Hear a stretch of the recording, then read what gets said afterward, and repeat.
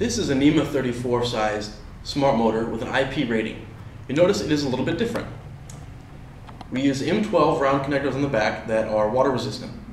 The large 4-pin connector on the bottom is for drive and control power from 24 to 48 volts. Both are required for operation.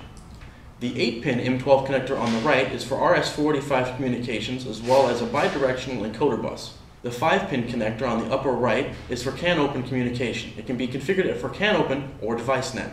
That firmware is user selectable and field upgradable. The 5-pin connector on the upper left is for dedicated I/O for limit switches and homing detection.